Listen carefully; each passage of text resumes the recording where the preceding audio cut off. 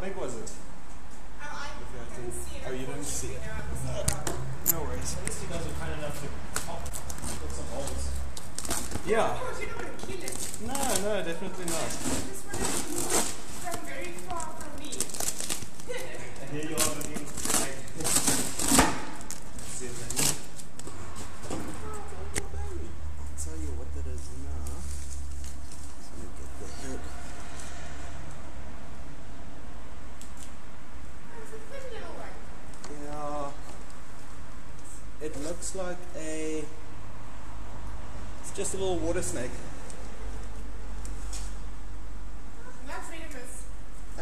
No, they're not venomous. Come on, little guy. See, he just wants to hide. That's all they want to do. Yeah, shame. Oh, it's a small little baby. Yeah, it's not a mole snake. Just FYI, mole snakes are this color when they're grown up. Yeah. When they're babies, they're bright white with spots and red colors and all kinds of things. They've got bright red eyes. This just looks like a little. See, don't get any closer, bro. Look at this Don't get any closer. No, it won't do anything to you. Cool. You want to feel what it feels like? Yeah. This side doesn't bite. I'm fine. Just don't get close to the head. They're not venomous, but they can still bite. Yeah, cheekbones. You can feel the. Akuna. You feel it. You want to feel? No. You're fine. Okay. Okay.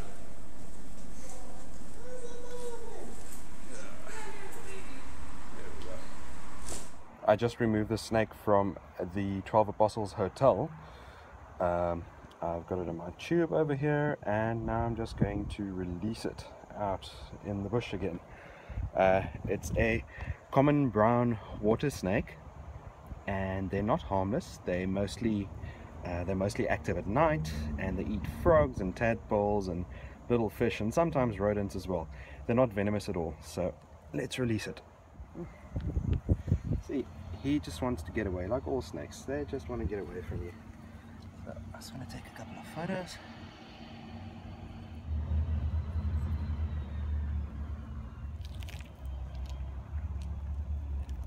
And there he goes.